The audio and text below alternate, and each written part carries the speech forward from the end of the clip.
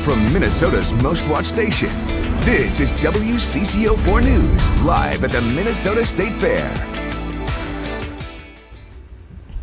Hi, I'm Bella. And I'm Lily. You're watching WCCO.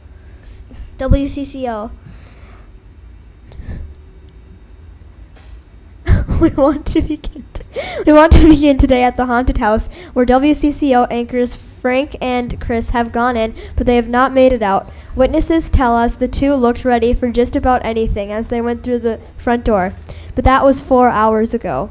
A search party has been sent in, and they heard Frank and Chris screaming, but have not been able to find them. A mummy on the second floor tells WCCO he saw the couple about an hour ago, but the pair jumped, screamed, and ran out before he could grab them. We will continue to follow the search and let you know what happens. In other news, we have a developing story from the Midway right now. State Fair officials are on the lookout for a giant stuffed gorilla. We're told black and lime green, and it's at least 8 feet tall. It was the last spotted near the Ferris wheel. Officials don't know if he's dangerous, but call 911 if you see him.